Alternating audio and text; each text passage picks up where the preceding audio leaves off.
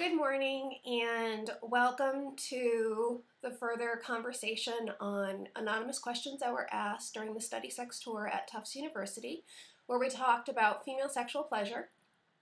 In the last few videos, we've talked about keeping the vagina healthy and what not to put in it, drugs and desire, and in this video, we're going to talk about handjobs. So, yes, the program was on female sexual pleasure, but there were a lot of questions that came in regarding handjobs. So, in order to save time and to really get at the heart of the majority of the questions that were asked, I'm going to answer 3 questions that were posed in the workshop that I did not get a chance to answer. So the first question is, how do I communicate that handjobs hurt? Sometimes a lot. So the first thing I would say is tell your partner that they hurt. It's really important to communicate with your partner in regards to what feels good and what doesn't. Maybe you're uncomfortable with telling them, oh, that's a little too rough. But you could use nonverbal facial cues to give someone some information on if you're experiencing pleasure or pain. Moaning is a really great way of giving feedback that's not too direct, but gives positive reinforcement. And if you don't like something, you could get very, very quiet. People respond very well to auditory sounds. So if you're not comfortable saying that hurts, then maybe you could stay a little bit more quiet. Handjobs should not hurt. Sexual behavior should not hurt unless that's your goal.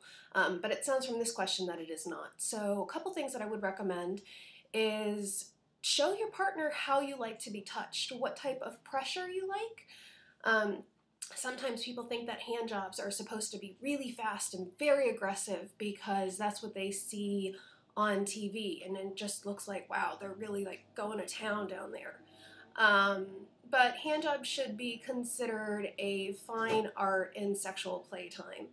And lubrication can be a great aid in terms of delivering a quality handjob that doesn't cause chafing or pain. So some of the lubrications that I would recommend would be gun oil, fantastic lubrication, Stroke 29, another amazing lubrication, although Stroke 29 is not safe for vaginas. So if there's a vagina nearby, don't engage and play with it unless there's been some cleanup time after. But tell your partner doesn't want to hurt you, so let them know, like, oh, that's a little too much. Here's how I like to be touched. Here's the pressure that I like. Let me show you. So you could take your hand and place it over your penis and then have your partner put their hand on top of your hand as you start to stroke yourself. And that will give your partner direct feedback of how much pressure you actually like during handjobs. So the second question is, and I love this, do girls know not to take it personally if they fail at a handjob? So no, I don't think that people necessarily know that they shouldn't take it personally because sex is very personal. And most people, when they engage in sexual play with another person, they want to do it right. They want to feel like they did a good job and that they're a good lover. So keeping that in mind, that most people are going to take it personally. Now, what should be noted is the fact that handjobs can be enjoyed without necessarily leading to an orgasm. So I don't know if that's what the person means by fail, but you can give someone a great handjob and not have them come or ejaculate. They could just get a handjob and really enjoy it. They like the sensations that are taking place. They like the intimacy that's taking place. They like the fact that you're touching their penis. Like, all of these are great things. And if an orgasm occurs, bonus. But if it doesn't mean that you failed. It just means that there are other ways that you can explore the sexuality that you two are sharing. So you are responsible for your own orgasm. And if someone doesn't give you an orgasm, it doesn't mean that they failed. It just means that maybe something wasn't working in the right way to get you to pop.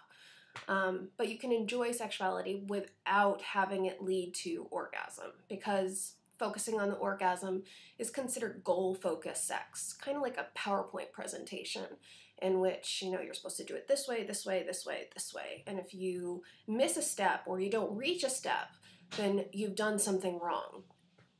And that leads to failure, that leads to insecurities, that leads to disappointment. And sex should really be about playtime for consenting adults. So if something doesn't happen, that's okay. There's always tomorrow. And then the last question that we have about hand jobs is, how long should a good hand job last? So there's no that makes a good hand job. Hand jobs are good when someone says that feels really good, or I'd like to try something else, or I just had an orgasm and that was fantastic. Thank you so much, honey. A good hand job should include an enthusiastic partner, lubrication, time, communication, paying attention to your partner's body movements and nonverbal and verbal cues, and enjoying yourself. Nothing is as sexy as a consenting, happy partner. And if somebody is just going along like this, that doesn't make for a good hand job. It doesn't make for really good anything. You want to have an eager bunny with you when you're experiencing sexual playtime, whether it be through hand jobs or hand stimulation or oral or vaginal or anal or any of those types of things.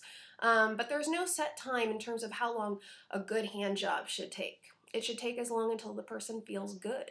And you can expand upon that by engaging in other behaviors. So just because you start a behavior doesn't mean you have to end with a behavior.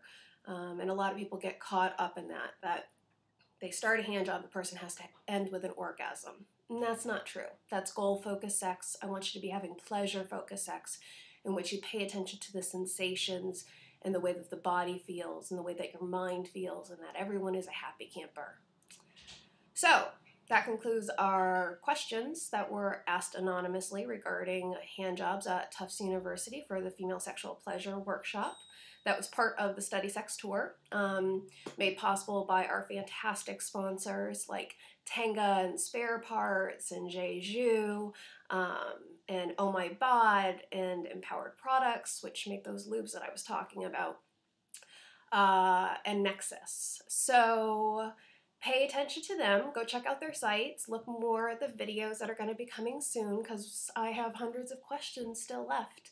And thanks for spending some time and learning about hand jobs.